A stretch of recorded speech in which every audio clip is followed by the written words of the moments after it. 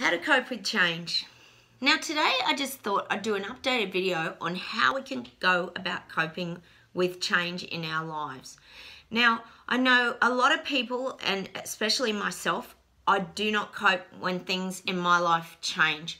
I am a person that loves things the same. I love the status quo, and I am very uncomfortable when things kind of come into my life and change without me having that sort of control. It can make me feel very unstable, and I'm sure there's a lot of you out there that when change happens, that can also make you feel very unstable. And that could be that you're made redundant in your job. So many things can happen. You might just have a new baby, and that's something that can turn your life and change everything on a dime just like that, because suddenly you're sleep deprived. So there's so many reasons that we sort of life sort of sends us curveballs, and things just can change just like that.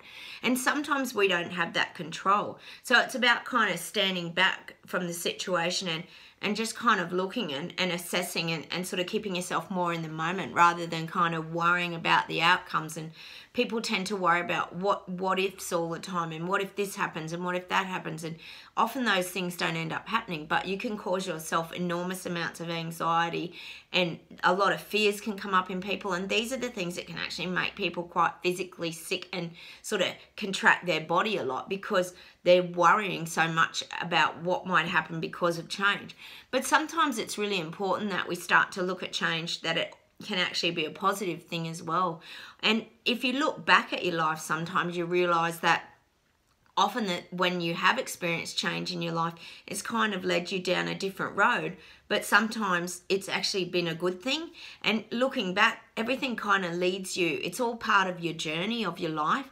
So sometimes change can be out of our control, sometimes we create it ourselves, but change is just a normal part of life. I think you've got to also come to some sort of acceptance that things do change, nothing really stays the same. I think it's Dalai Lama talks a lot about change. If you sort of look him up, he'll have a lot about how to deal with change. But he sort of states that, the biggest thing with change is you learn to just accept it. So it's about accepting what's happening around you and allowing things to just be, and sort of staying present in the now rather than letting your thoughts sort of race away on you, because they're the things that can become very overwhelming, like I said, and create a lot of fear and angst and anxiety, and that can build up in the body. So I think when it comes to change, I think you have to start looking at things from a different perspective and start to realize that change happens for reasons.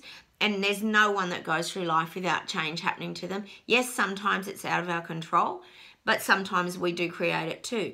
So accept the change when it comes along. I think that's the biggest part of the learning curve of change, is to just accept what's happening and understand that it's there for a reason. And then looking back on the journey of your life, you'll realize that that actually had to happen back then, or that change had to happen to get you to that next stage. So, as much as you might, for example, have lost your job and became redundant, that's led you down another path, and you've gone down another career path, or in a few months' time you've got a completely different job and you're really happy in it, whereas you may not have been that happy in that job.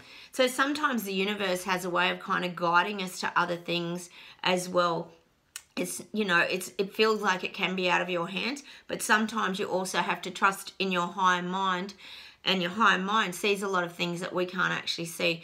And it sometimes does create these changes and help guide us into the things that we're meant to sort of be, and the direction rather that we're supposed to be going down. So look, when change happens to you, just try and stay really focused in the moment and say, I can't see why this change is happening at the moment, but I'm sure that one day, looking back, I'll realize why that change is here. No one knows why these things happen sometimes, but everybody has their little tests and the things that they have to experience. So change is just a part of everybody's life. So learn to accept it. I think you'll find that it'll take a lot of that pain away, and the fears and the worries and the angst that can come up sometimes when change arises in our life. Thanks for watching today. Bye.